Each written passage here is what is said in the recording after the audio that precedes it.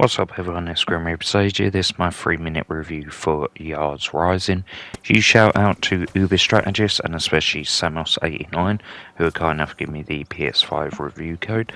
Publisher is Atari and developer is WayForward. Release date for this is 10th of the 9th 2024.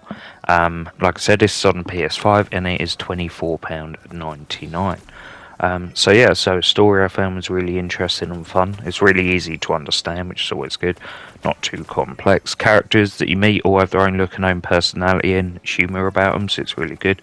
Enemies are really cool, all have their own look and attacks, which is good. Bosses are really good as well. They all have their own look and attacks and phases to learn, which is really fun.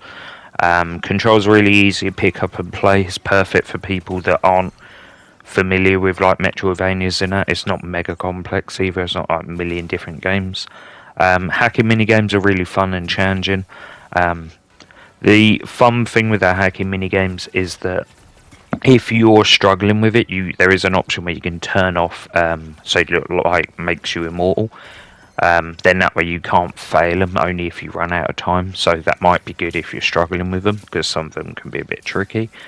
It's fun to explore, find secrets and more. That like the levels are really fun to explore and everything.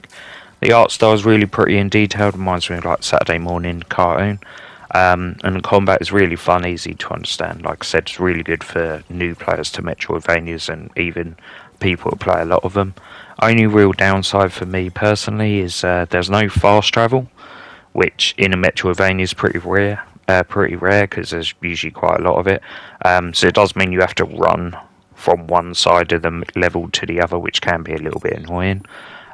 Overall, I'd put this as a recommend. I really enjoyed this game. Yeah, I've played a ton of Metroidvanias. As you can see on the screen, it's the hacking minigame.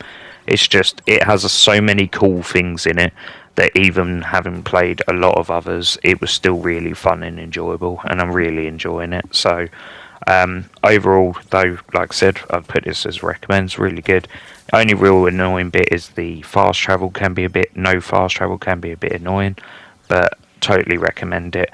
As always, I hope you enjoyed the video. If so, please check out my review, which is on my blog, www.garylodgegamesreview.game.blog. As on there is where I post my fan art and all my pictures and everything else.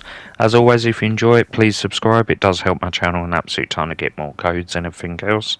Any questions about game, drop a comment. I'll be more than willing to help. And as always, I hope you enjoyed the video, and I'll see you all soon.